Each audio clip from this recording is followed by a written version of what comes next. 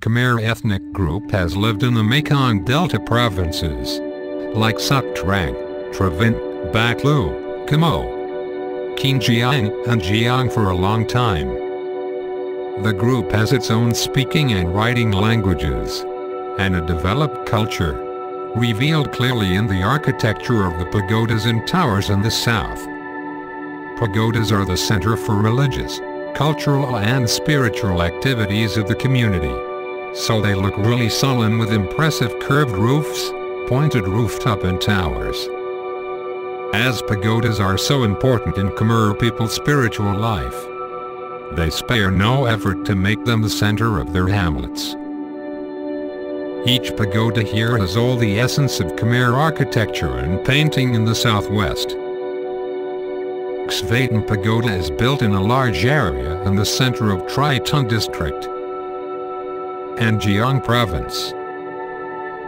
It is typical of the architecture of Khmer people in the south. According to some old Khmer people in the area, Xvayton Pagoda, so-called Xvayton Pagoda, was built more than 200 years ago. Gradually, people called the pagoda with an easier-to-say name, Xvayton. At first, it was simply made of wood and covered with leaves on a low foundation. By 1896, the people living in the pagoda and the surrounding area dug a pond in its front create a higher foundation. Then they made it a stable pagoda as you can see today.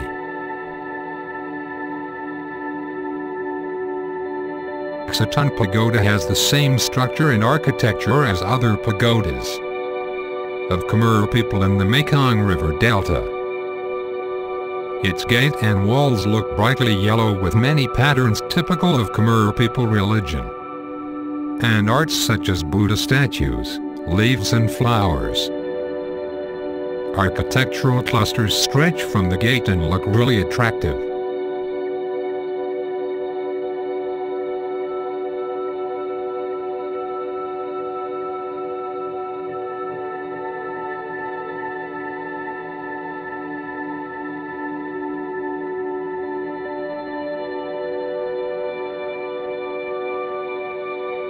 There is a quiet large pond in the area.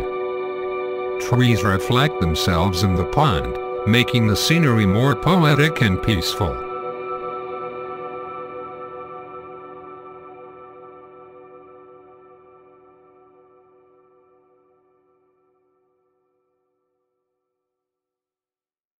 Ancient trees and imposing towers enhance the beauty of the pagoda.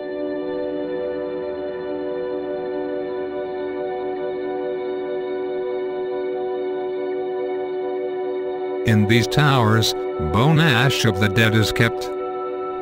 The scale of the towers depends on the family's status in society and financial conditions. For Khmer people, this world is for them to live temporarily. They can be satisfied after death. That is why Khmer people often burn the dead bodies and bring them to a pagoda for worshipping.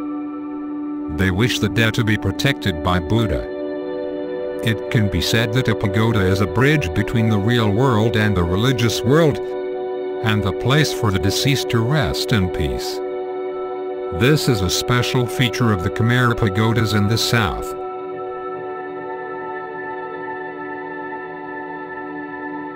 The tower pedestals come in different shapes.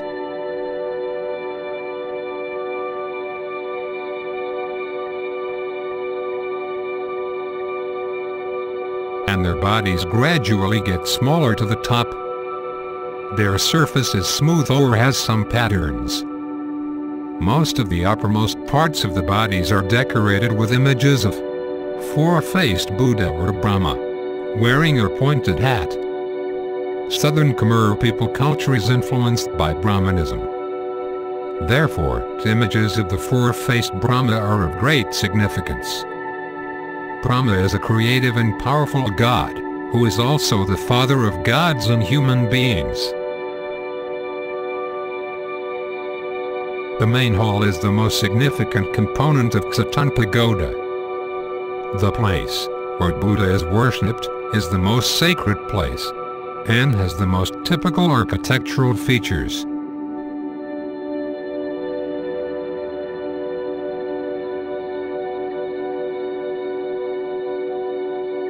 The hall is located in the center of the area to the east-west. It lies on a high foundation because it is considered the heart of the universe, where the essence of heaven and earth is found.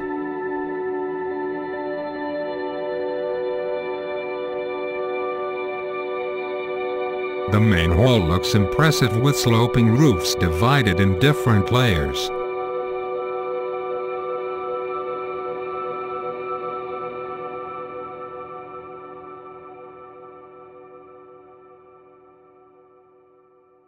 The roofs are covered with enamel tiles in yellow or red embellished with green. The tiles look like dragon scales shining in the sunlight. Khmer people decorate the roofs and the corners of the pagoda with statues of Naga sacred snake, which plays a significant role in Khmer people's spiritual life. The main hall of Xvayton Pagoda is used for grand events, including preaching sessions. Normally, the main hall is simply and solemnly decorated. Khmer people have their own way to display images of Buddha. The highest statue in the middle is of an enlightened Buddha. It is the biggest one on the altar. The foundation of the statue is in the shape of a big lotus with many layers of petals, which symbolize the nobility of Buddhism, the purity of Buddha and the progress of Buddhism. The foundation is carefully decorated with bas-reliefs in shapes of a lotus flower, body leaf, rice and in different colors.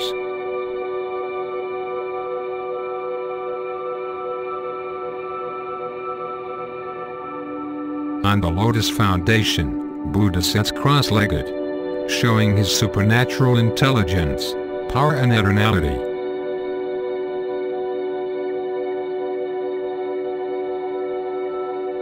The main hall, like the statues in the pagodas, faces east.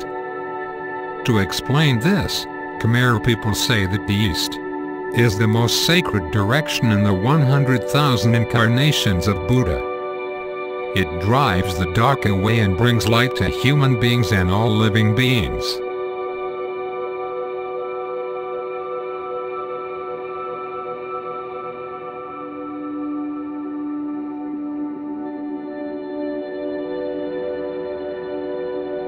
Under the statue, there are some smaller Buddha statues, made of different materials.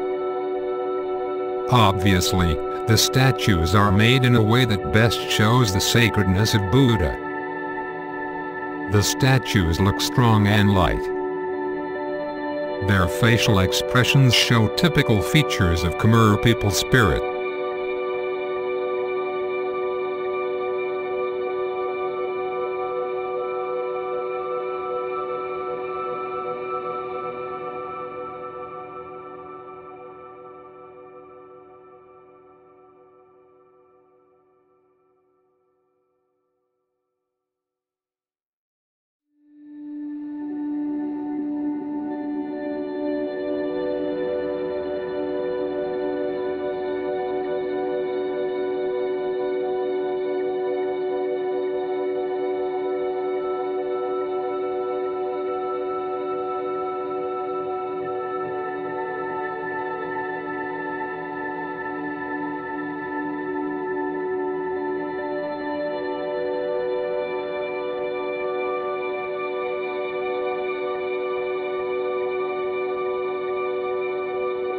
The ceiling and the four walls of the main hall are covered. Pictures about Buddha life, activities of Buddha and other related figures in his past and current lives are depicted vividly. On the walls and the ceiling, the Buddha is depicted in different postures, sitting, standing or lying. Each posture symbolized a period of life from the time before he became a Buddhist monk to the time he was a monk and the time when he entered nirvana.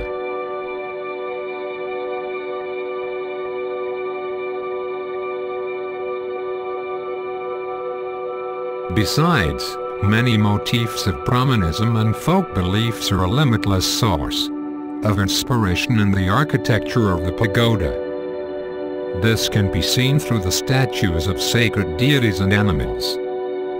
Patterns of flowers and leaves, simple, sophisticated and subtle, are proof of Khmer people talent.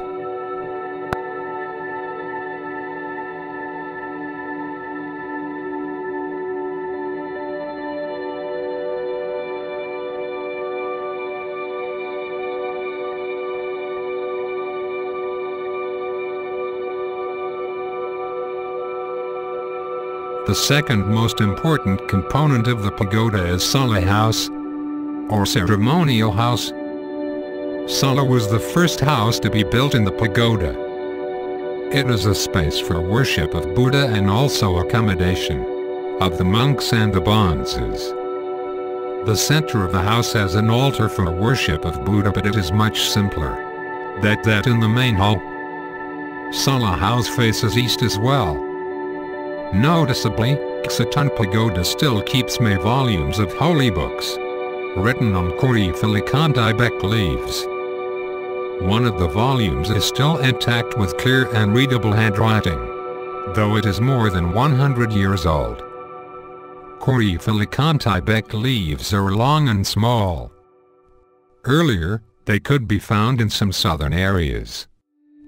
Now they are found in some Cambodian provinces only. People took the leaves home, cut and dried them and wrote on them, using iron pins. Then they dipped cloth in a mixture of ground cooling oil and rubbed it on the leaves to reveal the handwriting. The holy books are covered in a piece of cloth and kept in a dry place.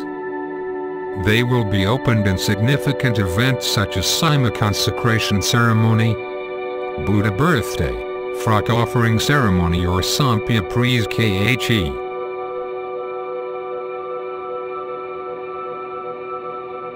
With the development of technology, Buddhist books now can be printed in different ways and different materials. However, for Khmer people in the south, the set of holy books written on Khmer Tibet is always an invaluable treasure, containing sacred spiritual meaning in Khmer people life. Xvayton and other pagodas of Khmer people are artworks combining architectural, painting and decoration features. And it is also the place where spiritual, religious and cultural values are kept.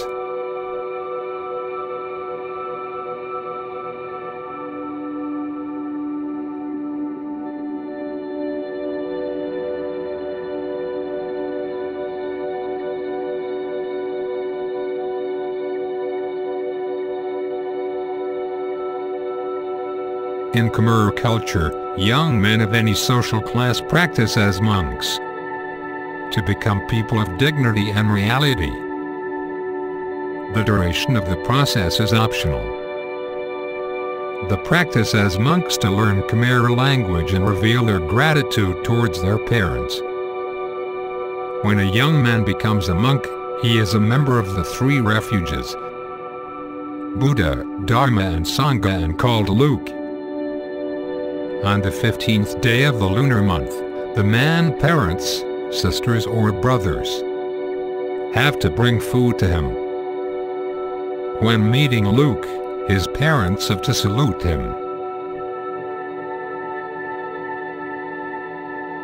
For many people, this action shows their respect for Buddha.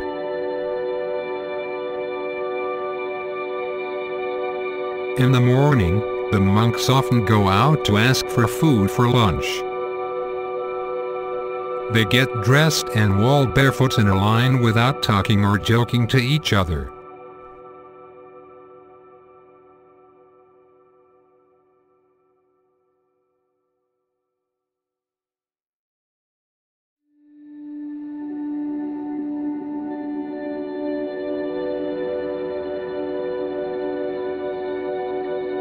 Local people also reserve part of their daily food and bring it to the monks to show their respect.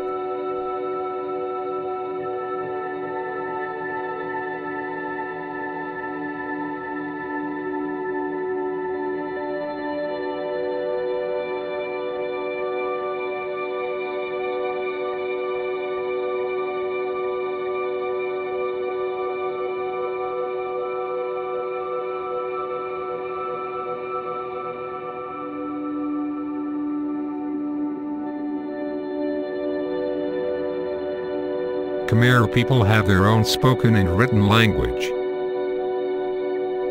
However, for many objective reasons, the language is just handed down among monks. This places the language at risk of oblivion. Therefore, most Khmer pagodas like Xvayton hold Khmer classes for Khmer children. The monks teach the children free of charge to improve their knowledge and master their mother tongue. Therefore, the monks are highly respected by the community, and their opinions concerning common jobs are considered important to everyone. Besides, Khmer monks play a significant role in maintaining and developing fine moral values by showing their dignity in the Khmer community in the Mekong Delta. The relations between life and way of life, the monks and the civilians are proof that Theravada has a great influence on Khmer people in all aspects of their life. Knowledge and moral values are taught in pagodas. That is why Khmer people often say alive or dead, our bodies and ash are both sent to the pagoda. Pagoda, monks and Buddhism are three precious germs in the picture of the southern region's social and religious life.